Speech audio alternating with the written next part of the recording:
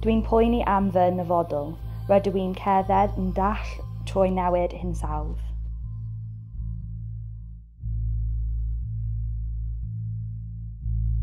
How are we meant to be able to trust our politicians and people with power locally when even you're saying that the system is basically about popularity? What can we do to keep ourselves in power? All we can do is ask the people who are in power to act, but they're not acting, they're ignoring us. I think I've realised today that the disconnect between young people and politics is bigger than I thought it was.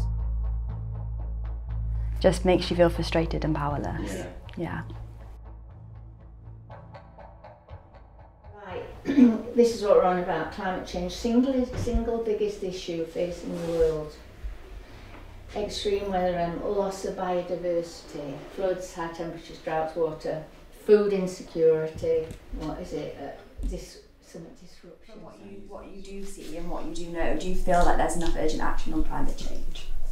Oh, I don't think there's enough. You don't recognise what's going on now? Oh no. I'm just not sure what's being done to make sure that everyone is educated on what they can do and what is actually happening. It feels like we are just powerless. I think that's the most frustrating thing.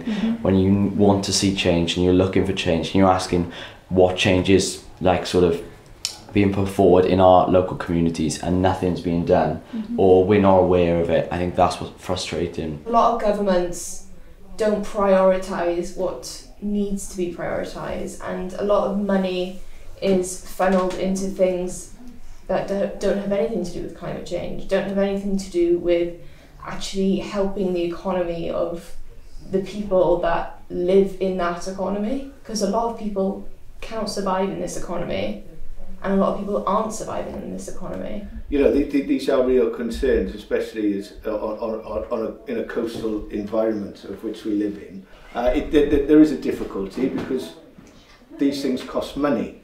So and we don't have a bottomless pool of funds that can do everything ideally. So real world decisions need to be made at the cabinet and council level on what is the best path to go down. The governments, when they think they're going to lose, if they hear loud and clear this is the priority, they will make it their priority. That is what we did in Welsh Government. We absolutely have made it a priority. We're doing as much as we possibly can within the budget constraints that we currently have. The Climate Change Minister, Deputy Minister, changes to the curriculum. We want to have net zero Wales by 2050. There's lots of good stuff happening. I don't want you to feel like you're not being listened to. You are. But the power now is in, honestly, a very crucial election coming up. And I would say plug into that and engage with that and ask for what you want, ask for the solutions. If my constituents are concerned about climate change, I'm concerned about climate change. It's projecting your views onto your politicians and hoping that they pick up that mantle and take it and delivering it to power, because they're the people who represent you politically. You're the people who put them in that position. But we're saying that we're gathered here today as a collective of young people and we're trying to say to you that we're really, really concerned about climate change. And we can't really afford to wait for the next 3 years for but you do have... When that does how can we promise that things will change? It's not just, wait for the next one and then we'll make some change. If we're not saying what you want to hear, you can quite easily ignore it, really. And I think that's an issue. You're absolutely right. I mean, the movement is here, you know. The ideas are here, yet the reaction seems to be delayed completely. No, fair enough. I don't really understand what more we could be doing. BC, like the local authority is moving as fast as they can. It's and they work under the constraints of the decisions made at UK government and Welsh government on how they want to achieve this. Fundamentally, everything comes down to money. It's how better to resource these things. You know, another thing I will say is that at the moment, you know, we have proposals to have onshore wind farms. People are really not fans of these. If we did, though, with the ones that are currently proposed, there'd be about 10 of them then in Wales. Within about 12 years we could become completely switched over to renewable energy in Wales, you know. But again, the pushback is absolutely enormous, and people will say, what about offshore? But if we could use offshore, it would be the preference, and it's not, you know. So again, these are the decisions. They're not for me to make. These are the decisions for people, you know, for society to make. Like, what are we going to do here? Because none of it's easy. As we said, although it was sort of an enlightening conversation, we did say there's still a long way to go. Yeah, more needs to be done. So pushing the negative, I guess, pushes the positive in a way. Because pushing the negative pushes them to get rid of it and do more to make more positive and make more change. I just think, when we're trying to raise our voices and being met with, you know, oh, here's the reasons why we can't, or that's all we're asking for, is a genuine response, rather than feeling like we're just being ignored because we can't. The world is currently way off target in its efforts to prevent dangerous global warming. That is the conclusion of the first official progress report on reaching the Paris climate goals. The world needs a rapid transformation in the way we work, eat, travel and consume. The climate crisis is worsening dramatic, but the collective response is lacking in ambition, credibility and urgency.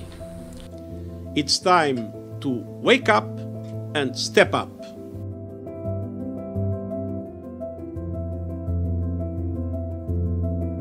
If you look at what needs to happen in order to stay within the Paris 1.5 degrees, you're looking at radical societal transformation. So what we actually need as a society is something that is politically unacceptable, which is to completely reframe how our society works, to completely reframe what it is that we do and how our financial systems work, how our social systems work. We're saying there's a climate emergency, there's a nature emergency, and there's also a pollution emergency that we need to combat and change. We feed that information to politicians, and they're the ones ultimately who say yay or nay to certain things. And I think that's, the point of local democracy and things like that, to say, well, actually, who do you want making those decisions for you? And I think that's a really important thing that you need to consider. There will be tens of thousands of young people in Bridgend County Borough, and if even a relatively small proportion of those became active and contacted regularly elected representatives demanding action, then that could potentially start to resonate with decision makers. This thing is about sleepwalking into climate change. I think as a society we sleepwalk into who we vote for. But as you say now, we need action now. Now you need to look at people who are going to stand up for now.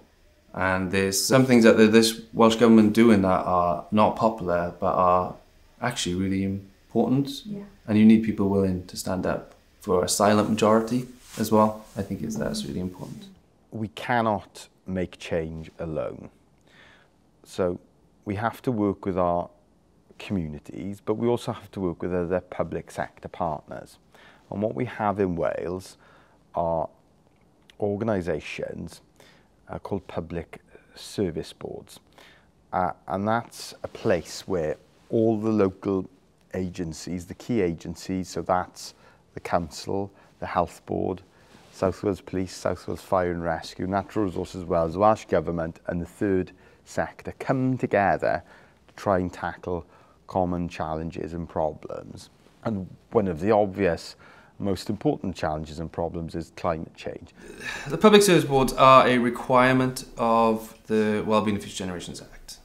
They're there to try and tie up the visions and the wellbeing objectives of all the different organisations, so and to keep each other accountable in the actions that we're doing.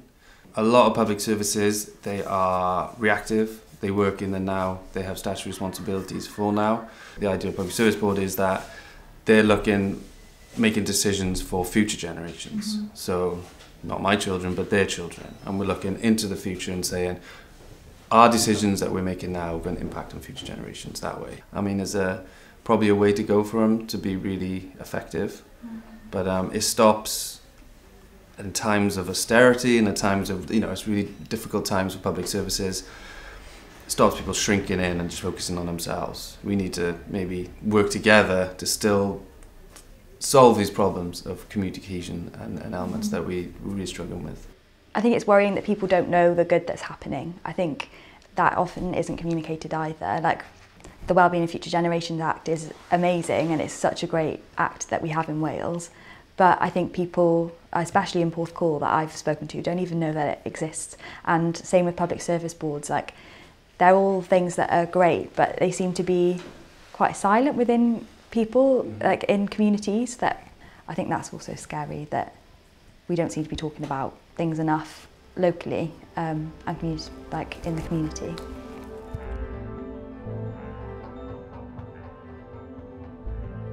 I do think there's an overall sense that community want to create action on climate change. There doesn't seem to be any partnerships or continuity that make this happen. And I know the Wellbeing and Future Generations Act is about bringing communities and involving communities together to create change and create action. So I think that's an area that could really improve and be a real solution, is trying to build a synergy between these public bodies and the community that want to create change. And if we could spark that, I think there really would be a greater sense of urgency on climate change, but also more solutions happening.